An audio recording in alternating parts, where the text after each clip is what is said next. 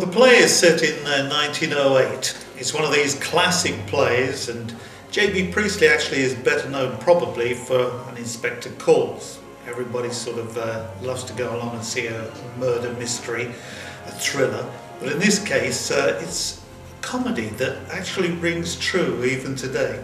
It's full of surprises, and the characters certainly get a big surprise in this one.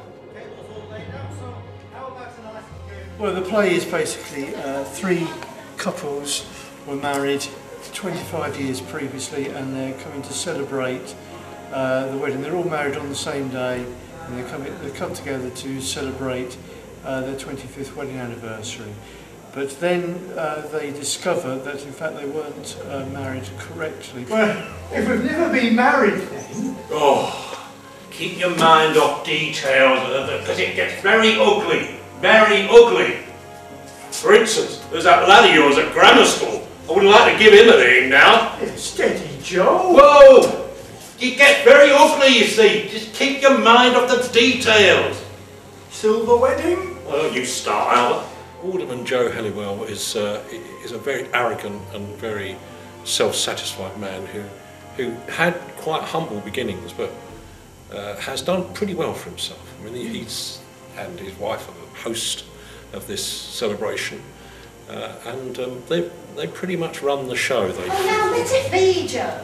Hey, do you know what we ought to do for this? We ought to sit in the same place as we were in that old photo. Now, where is it? I was in middle, you were this side, Clara, you there, Annie. Well, I'm playing Annie Parker. It's Parker, isn't it? Yes, it is. And I'm Albert Parker. Albert very much dominates his wife. She is almost the epitome of the traditional wife who has a great respect for the institution of marriage. She believes she's married him, she must take him for better or worse, and has to put up with him. But she never lets it, or very rarely lets it show that she's not happy to go along with his ways. Yeah, and then she gets this little glimpse of the possibility of escaping from it, and she thinks, oh, well, maybe I should. The cogs start whirring. Yeah. I told you to leave that salmon alone. Yeah, Clara. Why can't he have a bit of salmon if he fancies it? Because it doesn't fancy him, Joe, very well, that's why. Remember that time we all went to Scarborough? It was Bridlington. It was both. Well, my character's a battle axe, to be straightforward about it, isn't he? She's a battle axe, really. Yes. She treats him very badly, Yes. until the worm turns, Yes. and he gets his own back. Yes. And actually, my theory is that she quite likes him when the worm has turned. Yes. It's a new relationship. Here's to ourselves, and the Reverend Mr... what's his name? Beach, who tied us up, wherever he may be. I think they're quite happy. Do you? I do, yes. Yeah. I think they actually, as a couple, they get on quite well. I often say things and then you take over and pretend that you've decided that's what you were going to say, don't you? You get a bit cross. And, like most marriages. Like most marriages, but I think they actually get on quite well, really. Well, I think it was written in 1938 by Priestley, although it's set in 1908.